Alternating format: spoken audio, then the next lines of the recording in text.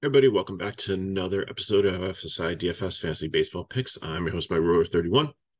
I will be doing kind of a combo video today for the early slate at 12:35 and the main slate. FanDuel's adding Detroit and Philly, so it's 6:05 there. It's 7:05 for DK as a four-game slate because the Yankees White Sox are now a doubleheader, so that game does not count. So we'll get to that when we get to that. So apologize, this is coming out late. I've been trying to watch the weather. We've had a couple games postponed yesterday due to smoke conditions. I am in northeastern Pennsylvania, where we've been in the red and the purple and in the maroon, which is like the worst one. We've had it in the high 300s, low 400s. It's just been terrible. So if any of you are dealing with this also, I feel for you. But from a DFS perspective, I just wanted to give a little bit more time to try to see if any games would be affected. So as we run through things, we'll talk about that, and I'll let you know kind of like what the risk is. I'm not a meteorologist, but have done a little bit of research on this. So awesome night last night for FSi crew. Our GPP core had Burns and Gray as the pitchers in it, and the core had remnants of a Cincinnati Arizona stack. Of course, we leave like four blank, as you usually see on the videos here. So multiple guys did very well. I took down some GPPs with a 219.55 score, so it's pretty awesome. So let's try to ride that momentum into date for these two slates that are they were hard. They were hard builds, but we'll get into that. So let's look at the first slate here. So we have the Dodgers and Cincinnati Reds in the Great American Small Park in Cincinnati. 73 degrees, wind blowing out 8 miles per hour. Clayton Kershaw and Graham Ashcraft. I think Kershaw is probably definitely the best pitcher on the slate here. Obviously, very talented. The wind is blowing out. You do have some decent hitters here. So could he have an off day? Could the Reds do well? Yes, but I think Kershaw is going to be probably the most high owned one. Ashcraft on the other side is definitely going to be a fade for me. The Dodgers have a 6 total here, so they should definitely go out there. The lineup is out currently. Betts, Freeman, JD, Muncy, Peralta, Vargas, Chris Taylor, Outman, Barnes. So there's a nice cheap catcher for you on DK at 2-2 because Barnes usually catches Kershaw. And then the Reds on their side, I definitely would play him in a leverage stack. I mean, Kershaw's human, something could happen. And, potentially with the wind blowing out and the decent temperatures and good hitting conditions, I definitely look. Ellie De La Cruz, if you haven't played DFS in a couple days, is one of the top prospects in baseball, one of the highest prospects that's been up in a while. Has had 2 phenomenal games, has hit home run, doubled, scored really well, and he's only 2.9. Like his price isn't rising fast enough on DK. So even against Kershaw, this is pretty much a GPP slate. It's hard to say that there's cash games when you have such a small slate of games, but in cash, I think Kershaw's your pitcher. But even against him, if you need a one-off at shortstop, which is traditionally a horrible position to fill in, there's nobody in the Dodgers you want. Arizona doesn't have anybody. Washington doesn't have anybody. Tampa Bay, I guess, potentially. Colorado, nobody like. Baltimore, nobody like. Adames is back from Minnesota. So, and Minnesota, or not Minnesota, Milwaukee. Minnesota has a couple guys, but they're against Glasnow and Tampa Bay, which is a great matchup. So, I mean, by default, De La Cruz might be a great shortstop, even against your pitcher. Arizona Diamondbacks and Washington Nationals have to watch this one for smoke. Should be okay. Should be in the range where it's concerning to people with health conditions, but it shouldn't be severe. We have Merrill Kelly against Josiah Gray. Kelly, I think, is definitely in play here. Probably my second favorite pitcher on the slate. Josiah Gray, I'm not interested at all. Arizona line is currently out. Smith, Rivera, Carroll, Walker, Longoria, Rojas, McCarthy, Perdomo, and Herrera catching. There's another cheap catcher there for you at 2-6. I even like McCarthy down at the bottom of his lineup. Like he does not a great hitter, but he steals a lot of bases. So not yesterday, but the previous two games, he's had 2 swipes apiece. So definitely going to be playing some Arizona.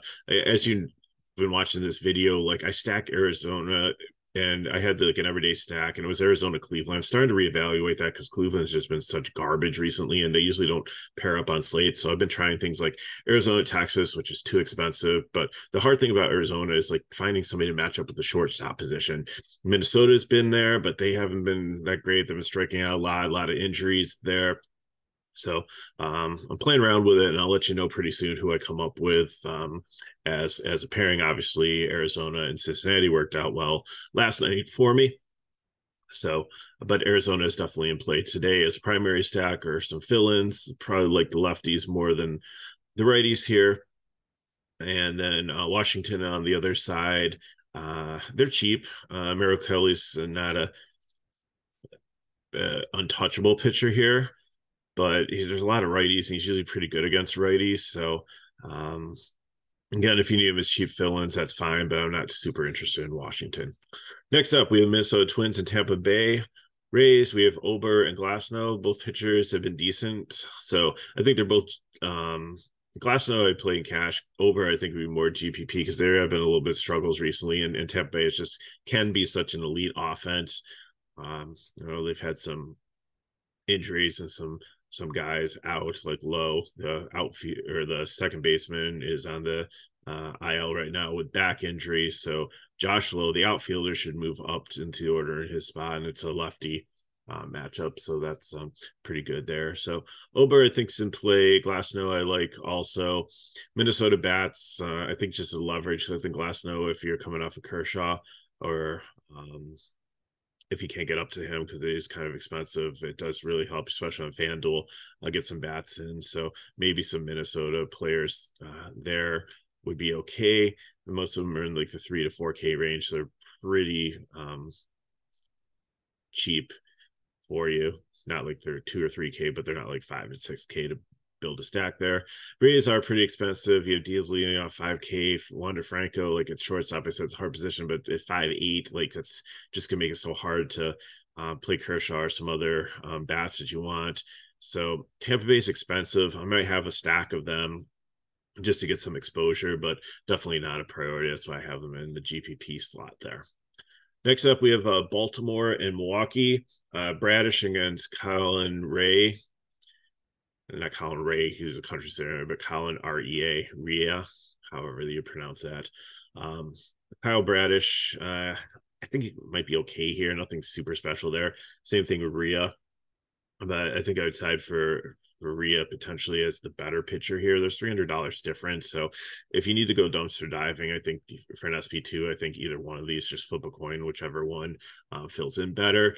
Baltimore's just kind of not been as potent with some of the injuries that they've had, like Mullins on the IL just takes a huge bat out of that. They brought up like Aaron Hicks, who has done a little bit better, but like he was abysmal with the Yankees. And Frazier leading off has kind of reinvented his career. I think he came from Pittsburgh.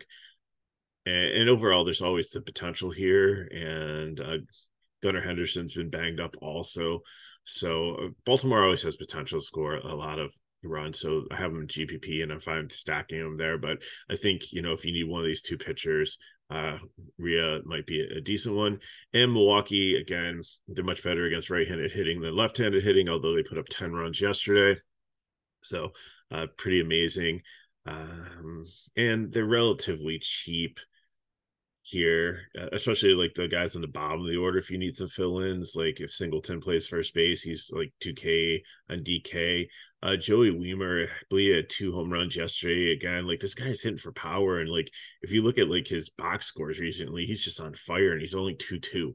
So if you need a punt outfielder, I think he's a great option for you. And I think if you're trying to get like Kershaw on the Dodgers, and you're just going to have to take some of these Milwaukee pieces because they're the cheapest pieces on the board, and just kind of fill them into your lineup, or just take the cheapest guy that's starting at position. And again, you might be playing these lineups more as GPPs, where you get all the stud bats and pitching that you want, and then just fill in the rest with somebody that's actually starting. And if they get a hit, it's gravy for you. But if they get a zero, then a zero for a 2.2K guy is the same as a zero for a 5K guy. But I'd rather get it on the 2K guy and then have a 5K guy in another spot go off than play like two medium range guys that both get zero. So it's just a lot of averages for me. Final game here is San Francisco and Colorado.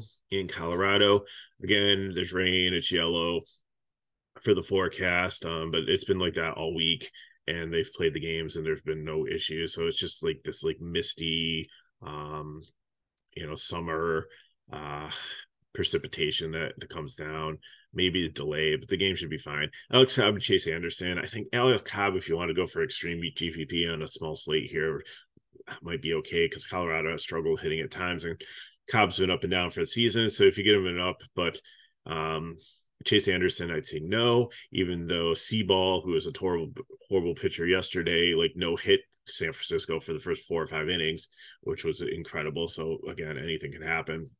San Francisco has a 6.56 total here, so I think definitely look for San Francisco bats. But they're reasonably priced. Like sometimes when I go to the course, they're like in the high 5 and 6K range. The most expensive one is Estrada at 5.3. Like everybody else is pretty reasonable, but again, you have some pinch hit risk here just because they mix and match against you. So, but the Rockies did bring a couple left-handers out of the bullpen last night, so they might not be a bit available for today. So all your lefties in the lineup might be facing righties in the bullpen, so that might work out pretty well for you. So keep that in mind. In Colorado on the other side, I think it just makes a GPP stack against Cobb. San Francisco is a decent bullpen, and they're there's a lot of potential in this lineup, but it just doesn't ever seem to be put them together, especially in course. The wind is blowing in here at 8 miles per hour, so it's not like the wind's blowing out at 10-15 miles per hour and it's like an 80-degree day and sunny. So I think that helps the pitching a little bit. So I'll have some exposure to here, but I think I'd rather take the Dodgers and maybe Cincinnati at Great American Small Park with wind blowing out there and the temperature's a little bit hotter. So let's look at the lineups that I built for these, and then we'll get you on your way to the main slate. So give me I'm going with Dodgers here. I'm probably the ones I want to build around are Freeman, Betts, and Martinez. I went with some Rockies here in the first build, and I'm going to go with some lower price Dodgers to make the stack work. Remember Barnes at 2-2 for catcher. Probably going to go for Ray or Bradish at my SP2. But like I said, you can also throw wonky guys in here, or, especially if you're trying to get up to like Muncy at third base, you're really just going to have to find like the cheapest guy starting at the any position and throw them in there. But like I said, remember Weimers for or Weismer for Milwaukee's like 2-2, so that's can fill in that outfield spot and get you a little bit more salary. So there are cheap guys to fill in here if you don't want to do like a primary stack and a secondary stack. If you just want to take a bunch of cheap one-offs and have your Dodgers and have Kershaw, and hopefully they score enough points to, if these guys, the rest of the guys get zero in your lineup, then it'll be fine to cash. So I think that's how I'm going to approach that today. It's a little bit easier on FanDuel, but I'm not going with Dodgers. I'm going to go with Arizona and Milwaukee as my stacks. I like how they paired together. It worked out really well. I really like the lineup. I thought it was a solid middle of the road one there where I got some guys that I really wanted, and I was able to play Kershaw, and it seemed pretty balanced. For GPP, I'm going to take Kelly. And Glassnose also and play potentially too. Cobb, if you want to go there, in GPP also. And then I'm going to try the Giants here. So Wade, and go with Giants and Arizona here. So Wade, Marte, JT Davis, Carroll, Peterson, and then shortstop you might have to punt and take somebody cheap. Or you could try Crawford there. You can try the Arizona guy Perdomo. And then in outfield, again, you can probably take another Dodger there, or Pavel Smith works leading off, or like I said, there was Jake McCarthy hasn't been hitting great, but he has been stealing a lot of bases and generating a lot of points. So in play for your final outfield spot there too. And then for FanDuel, give me Ray or Bradish here. If you want to go up to Keller Glasnow, that's fine, but I'm just gonna kind of sacrifice pitcher because besides Kershaw, nobody really stands out on the slate. And then it's going to give me a Dodger and San Francisco stack. So Freeman, Estrada, JD Martinez, Bet, and Wade are the ones that the higher price ones are paying up for. And then there's enough cheaper guys in the lineup to fill in to make the lineup work with a 4-4 stack for you. Okay, let's move on to the night slate. So first game we have that's on FanDuel is probably the one that could potentially have the easiest chance of being smoked out because the air quality is like 406 right now in Philly. They said on the morning news that it's the worst in the world, but hopefully it's supposed to improve throughout the course of the day. So wind will be blowing in 11 miles per hour. You have Tyler Horton, not interested in. So it's a fade there. And Zach Wheeler should be definitely a really strong play against Detroit if this game plays. So bat wise, Phillies love the lefties. Detroit not interested in, only would be a leverage stack.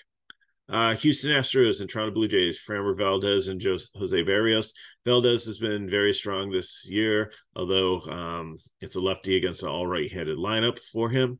So I think he'll still do fine, but I'm just a little bit I like Strider and Wheeler better on FanDuel, and definitely Strider better. I'd pay up for him over Valdez, but if you want to get a little bit different off the chalk Strider, then I think Valdez works very well for you. But dropping down to Barrios might not be that bad either because he's been very strong against right-handers, and all you have to really worry about is Alvarez and Tucker. If he gives up a couple runs to them, that's fine. If he strikes out the rest of these guys, although Houston's a low strikeout team and Barrios a low strikeout pitcher, so I don't see a ton of upside in him, but I think that if you want to make him your SP1 to get the like bats in or something, again, this is a 4-game slate on DK, especially. You're probably going to be approaching more as a GPP than a cash one. And if Barrios helps you get where you're going, then I'm okay with that. Red Sox and Cleveland, you have Matt Dromery gets called up. He's only 4K. He is a journeyman pitcher. He's been around for a while. He's not like a high touted prospect. So he's an average serviceable pitcher. So I wouldn't expect a ton out of him. But at 4K against a Cleveland team that doesn't strike out much, but doesn't have a lot of potency in their lineup, he might be fine at 4K to just go out there and eat some innings. And if he scores like maybe 10 DK points and he gets you all the bats that you want and the SP1 that you want, Strider, then I'm fine with that in cash or GPP. Savali on the other side, I don't know if I really like this matchup here. He's a righty. Boston's left-handed heavy. They don't strike out much, have a lot of power from the left-handed side of the plate. So probably won't be playing a ton of him unless I'm multi-entering. So bat-wise, Boston, I think, is my third favorite stack. On DK, fourth favorite on FanDuel, and Cleveland. I think there's some nice cheap fill-ins here if you want to target the pitcher making his first start. Even like Jose Ramirez is only 5K now, where there's been times where he's been like in the 6K range, but Bell at 2.6 hits lefties pretty well. Zunino, the catcher, 2.6. So there's a lot of cheap fill-ins here on Cleveland that you can use. Mets and Braves, you have Verlander and Strider. Like Verlander's been doing better, but Atlanta's just such a great offense that I just don't know how well he's going to do here.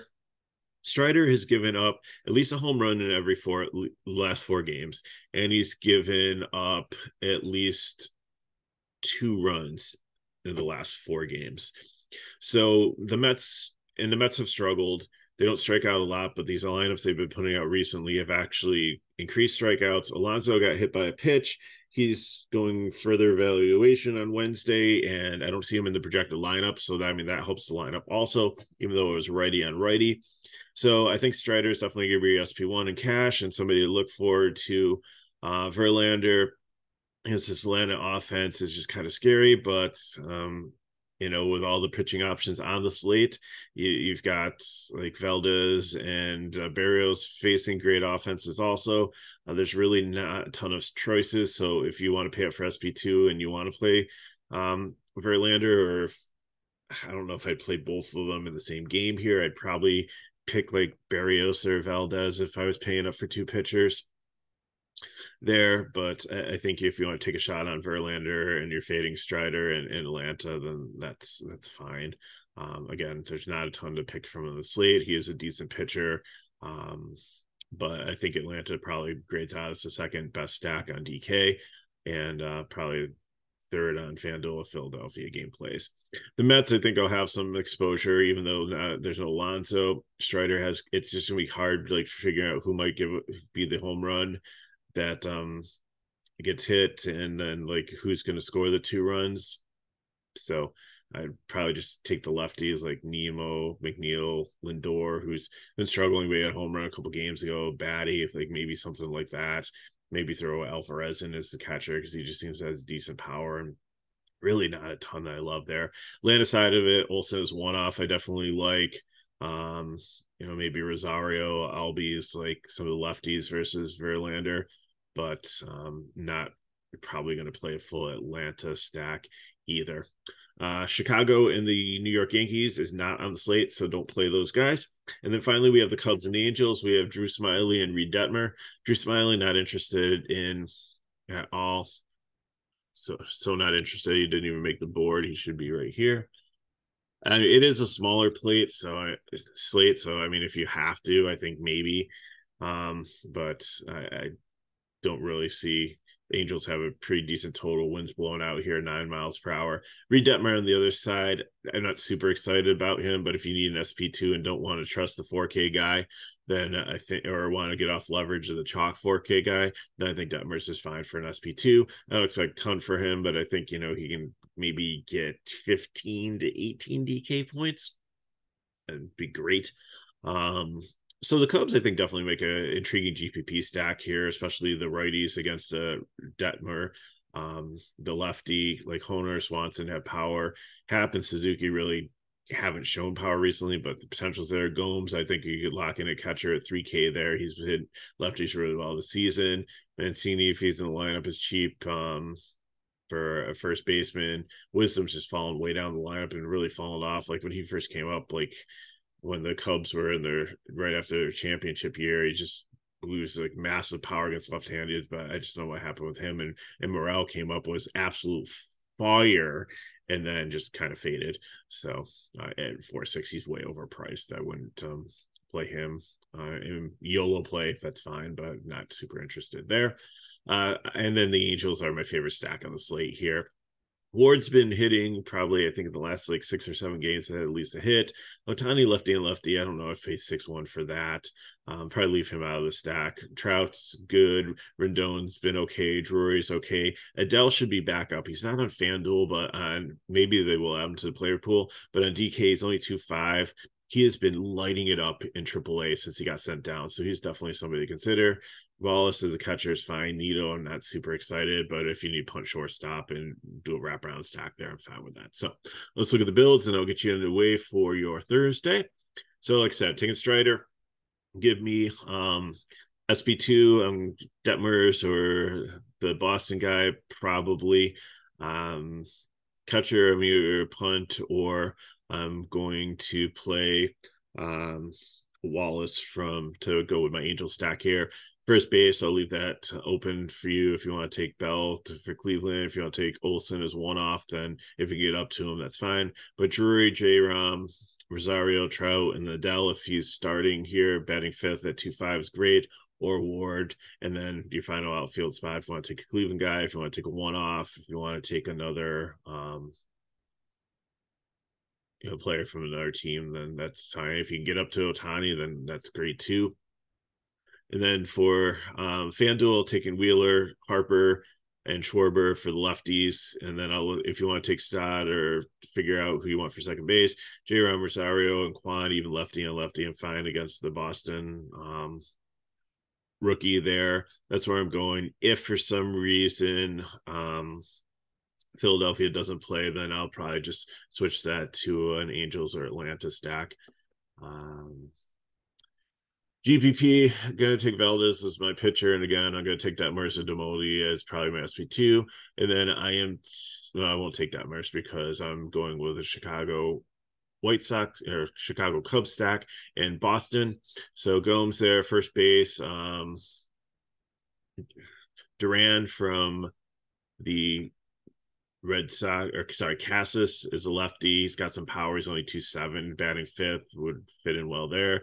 Second base, you just have to figure out if you want to go like Horner or if you want to take somebody from Boston. I don't really like Enrique Hernandez, but Valdez I really like as a lefty. It has a lot of power too. You can kind of do a wraparound thing there, especially if Gomez doesn't play. Maybe take Reese McGuire as your catcher. Devers, Swanson, Yoshida, a Chicago outfielder. Again, you can make a case for multiple ones of them.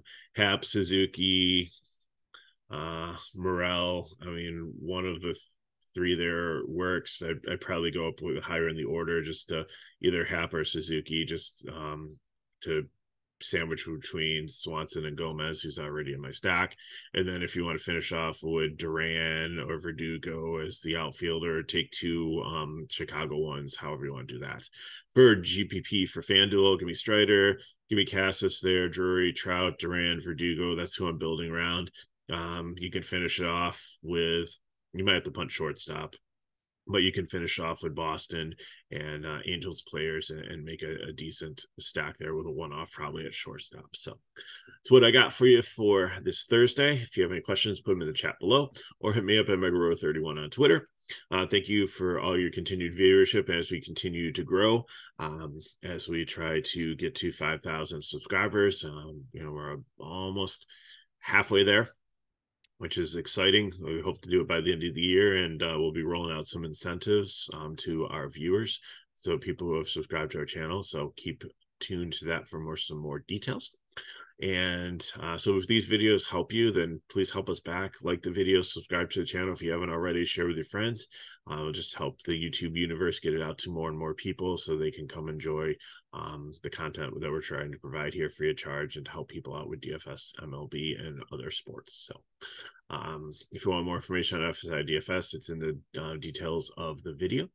So you can sign up, get into our Discord, get our full cores every single day for all the slates that we do. We do sometimes multiple slates a day for, today where we've got the split slate, we're going to cover early, late, things like that. We do all the showdowns, we do tiers, things like that, and offer like one-on-one coaching help. So appreciate you watching. Good luck in your contest. If you're in the smoke zone, stay inside, stay safe. Thinking about you, and good luck in your contest. I'll see you next time.